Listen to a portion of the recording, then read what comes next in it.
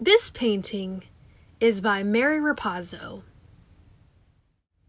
and is titled, "What Did You Say?" This piece is reflective of a common experience deaf people go through often. It is when a deaf person is with hearing people feeling disconnected. This can be with friends, family, or others in their community. There is a feeling of not feeling included and often left out, having to ask, "What did you say?" over and over again. Hearing people laugh and say, "Never mind."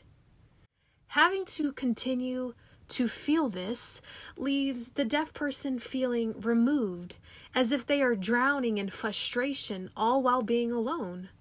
This picture has different meanings throughout it. This woman who is deaf and with a hearing aid is with 3 other hearing individuals.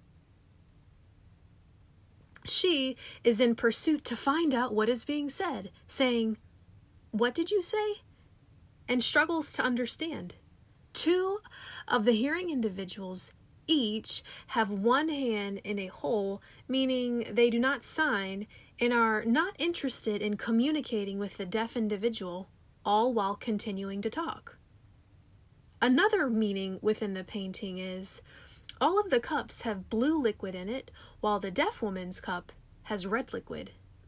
Another meaning within the painting are the plates, where the hearing are eating a healthy looking piece of broccoli while the deaf woman has a dead fish in front of her. The fish reflects the struggle she has within herself to try to connect with the others, but instead is disconnected and detached. This is What Did You Say?